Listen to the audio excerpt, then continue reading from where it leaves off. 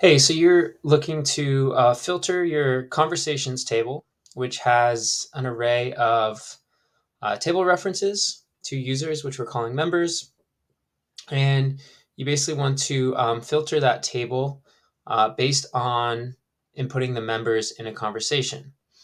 So you're basically looking for an array of users that are matching in this array in your conversations table.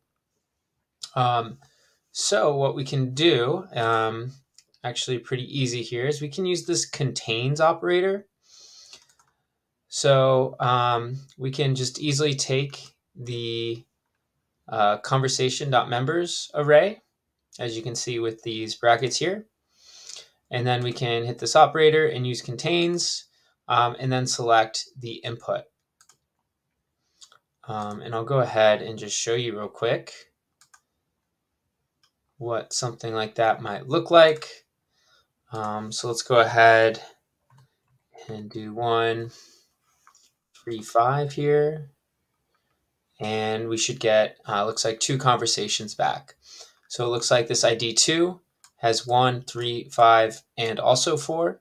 And then this ID 3 has just 1, 3, and 5. However, this is different than, say, the in operator, because the in operator won't be as exclusive as this operator.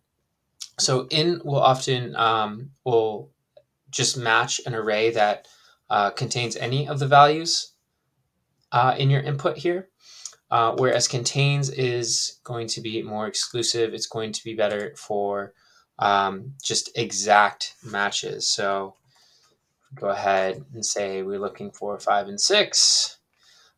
We should get back a single record, and my video is just slowing down my screen a little bit here. Awesome. So 5, 6.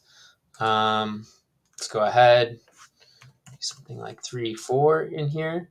And you'd only get conversations back where both 3 and 4 are inside of them. So there you go. Pretty straightforward. Just use the contains filter. You're able to pull that array right off the table there. There's no reason for a bind. And then just map that up to your input there.